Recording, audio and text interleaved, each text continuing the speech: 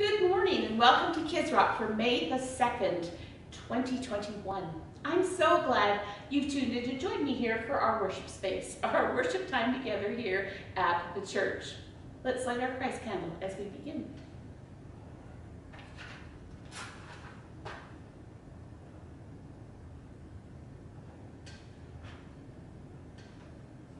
All right, and now I'll say, the Lord be with you, and you respond, and also with you. Are you ready? The Lord be with you, and also with you. Thank you. Let's pray. Dear God, we thank you for this day when we can pause for a few minutes to worship you and learn more about how you want us to live. Bless our time this morning and give us ears to hear. In Jesus' name, amen. So today our story is about how we need to be connected to Jesus so that we will grow good fruit in our lives. So let's begin with the song, I Want to Be Like Jesus, which reminds us of some of that fruit. Let's sing.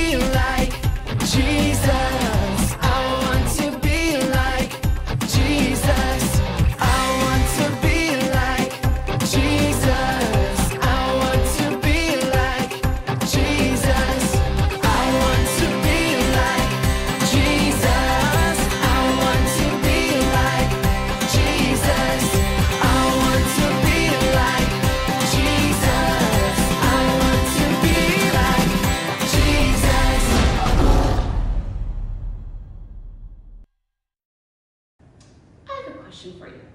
What is your favorite fruit, or at least a fruit you like a lot? And what is your least favorite fruit, or a fruit that you really don't like? One of, I think, my most favorite fruits is red, juicy watermelon. We've got one in our house right now, and I was enjoying it last night. And you know, one of my least favorite fruits is also a melon, and it's a cantaloupe. I have just never liked cantaloupe. I'm not sure why, but I don't like cantaloupe. What about you?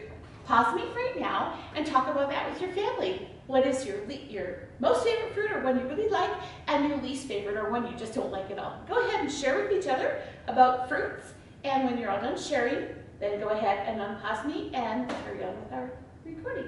All right, go ahead and share.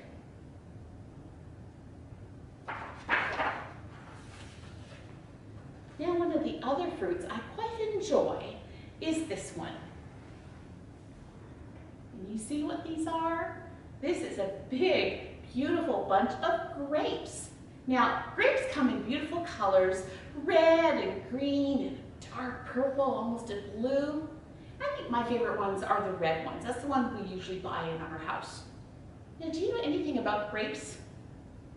Grapes grow in bunches, on branches, on a vine, like you see in this picture. I have a picture here of green grapes growing in off of the branch, off of the vine in a vineyard. And you can see how big those bunches are and how long they are. Now the branches are connected to the vines from which they get the nutrition that they need to grow. The only way that a branch can have fruit on it is for it to remain connected to the vine. What would happen if one of these grapes, fell off the bunch and it just laid there on the ground for a while, laid there in the sun? What would happen to it? It wouldn't be all big and fresh and juicy anymore, would it? In fact, it would kind of wither and shrivel up, and it would become a raisin, wouldn't it? Can you see those raisins? Try and get them zoomed in. Instead of this big, beautiful grape, you would have a little sad-looking raisin. Now, raisins are good in oatmeal cookies. If you're like me and that's one of your favorite cookies is oatmeal raisin cookies, or as a snack sometimes. But if I want a juicy fruit, I'm not going to eat raisins. I'm going to look for some nice, juicy grapes. You know what? In John 15, Jesus tells us that we are like branches on a grapevine. Listen to this verse. I'm going to read you John 15, verse 5. Jesus says, "Yes, I am the vine. You are the branches. Those who remain in me and I in them will produce much fruit. For apart from me, you can do nothing." Jesus is the vine. We are the branches. And he wants us to stay connected so that we will produce good fruit in our lives.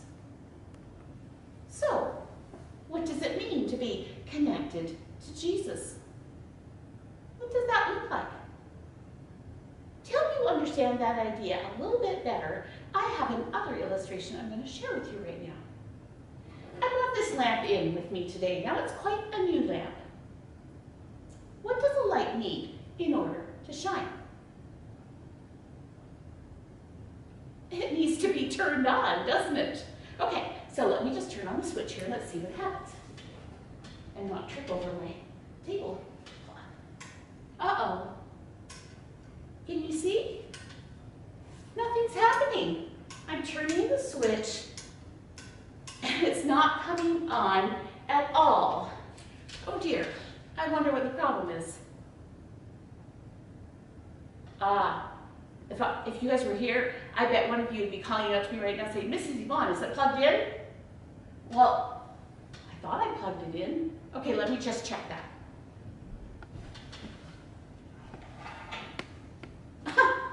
No wonder it wasn't coming on. It's not plugged in. All right, let's see what happens when I plug it in. I know I've got the cord back here. There's a plug in. All right. Did you see what happened as soon as I plugged it? No, not right at the camera. You're right, you can see I'm shining it on my fruit, aren't I? And the lamp came on. As soon as it was plugged in, it needed to be connected to the power source, didn't it? Well, you know what? That is what Jesus is talking about when he says we need to remain or stay or abide in him. We need to be connected to him. A branch that's not connected to a vine is not going to produce fruit. It's going to end up getting cut off and thrown away and just used for firewood. It's not good for anything except to be used as firewood. And in the same way, a lamp not connected to power is useless. Listen to some more verses from John 15, where Jesus goes on, and he says this, verse 6. "Anyone who does not remain in me is thrown away like a useless branch and withers. Such branches are gathered into a pile to be burned. But if you remain in me, and my words remain in you, you may ask for anything you want, and it will be granted. When you produce good fruit, you are my disciples. This brings great glory to my Father. Jesus wants us to produce good fruit in our lives. Fruit like kindness, gentleness, generosity, goodness, faithfulness. Most of all, he wants us to love others as he has loved us. But we can't do this on our own. So how do we stay connected to Jesus? I want you to pause me right now and talk about that with your family. What are some ways we can stay connected to Jesus?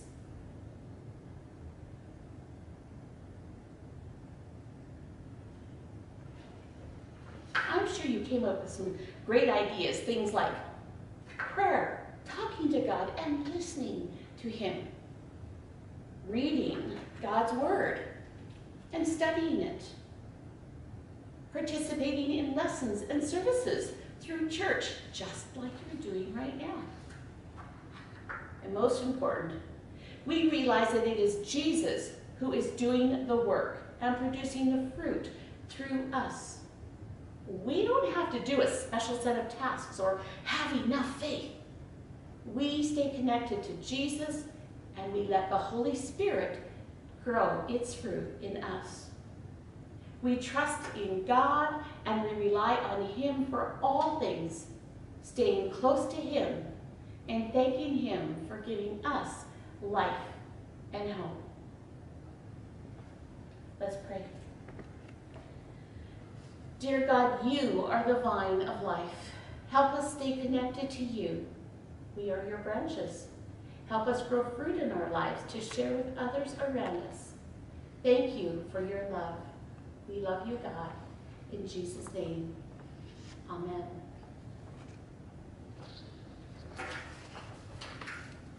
All right, I have 2 activity ideas for you today. First, a game to play together.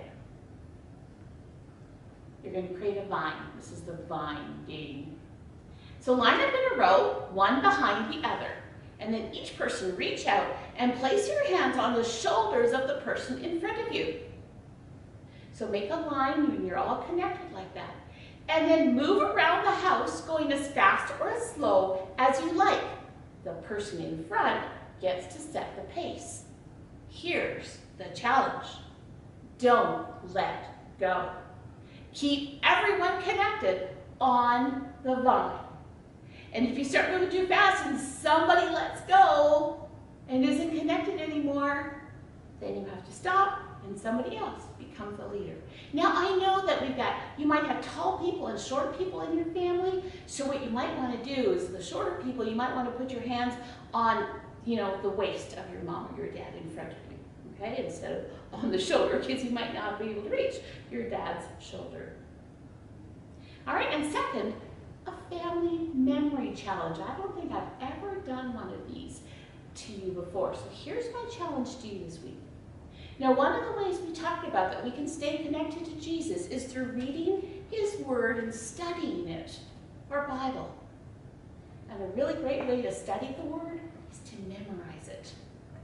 Now, I memorized a lot of words when I was a child, verses that still come to my mind today at times when I need to be reminded of the great truths in God's word. I'm always amazed how part of a verse or verse will come back just when I need it. And I know God is using that word that I stored in my heart and in my mind when I was a child. In fact, you know what? I memorized most of today's passage from John 15 when I was about 10. So here's my challenge to you today. One verse this week. Pick a verse or part of a verse from today's passage from John 15, 1-8. For example, John chapter 15, verse 5, and it's going to appear on the screen right now. Write it out on a piece of paper. Put it up somewhere where you will all see it. And every day, perhaps at supper, when you're all together, say it together a couple times, everybody's saying it together, and at the end of the week, you are all going to know that verse.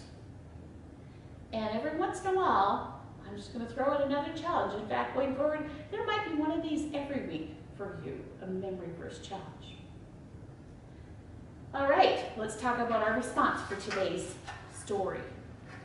In your response journal, I want you to write or draw whatever you feel like as a response to our story. How you're feeling or something you're thankful for, maybe a God sighting that reminded you of being connected to Jesus. Maybe you want to respond by drawing a picture of a vine or branches or grapes, or maybe you want to copy a verse from today's story, or maybe you want to do that memory verse, John 15, verse 5, or maybe you want to do a combination of all of those. It's your book. You do what you want to do in it. And I did that verse. I wrote out that John 15, 5, and I like to use colored markers, as you can tell, if you've been watching me for a little while. Yes, I am the vine, you are the branches. Those who remain in me and I in them will produce much fruit. For apart from me, you can do nothing. John 15, 5. And then I did a little picture. I doodled a vine all around the outside with leaves and grapes. And I'm bringing it in so you can see it better. There we go. And I had fun decorating my verse page. A picture in the verse together. My response to our story today, my reminder that Jesus is the vine, we are the branches. We need to stay connected to him, and he will produce fruit in our lives. And of course, today's date, May the 2nd, which I actually forgot to put on there, so I'm going to have to do that. May 2nd. Now, as always, there is a word search online based on John 15, 1 to 8, and a picture that I found of Jesus talking to his disciples, and you can see across the top the vine and the branches and the leaves and the grapes hanging down.